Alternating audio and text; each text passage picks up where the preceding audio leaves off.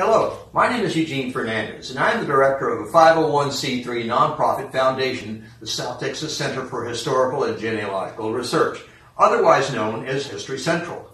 We dedicate ourselves toward historical research management and a broad array of educational programs.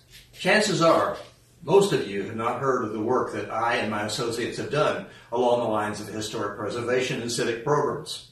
However, solid examples of our work now firmly are cemented into the fiber of our South Texas heritage assets.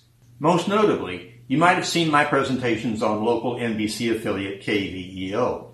Over a 3-year span, I filmed a weekly show that aired with the evening news and was centered around individual historical stories of significance to the lower Rio Grande Valley. Also, you may have read some of the columns that I published in the Brownsville Herald over a 23-week period in 2020. My efforts to promote and preserve our old city cemetery in Brownsville have been supported by TV and press coverage over the past 20 years. Beyond these activities, much of my work remains the best kept secret in the heritage community. Many times, that is a great title to have.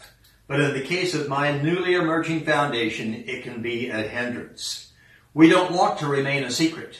So much has been done, but so very much has yet to be carried out. The shoestring budget that I have been operating on heretofore might astound some people by the production that it achieved. But now is the time to go public and exchange that shoestring for a hefty rope, a hawser. This coming fall will witness the formal launching of my foundation with one of the most exciting fundraising galas that South Texas Museum and Historical Research community has ever seen. So far as the gala is concerned, imagine a bold costume ball on the theme of Dia de los Muertos, costume ball, held at the historic Brad House at Sable Palm Sanctuary, with music being performed by the Austin-based jazz group The Brew.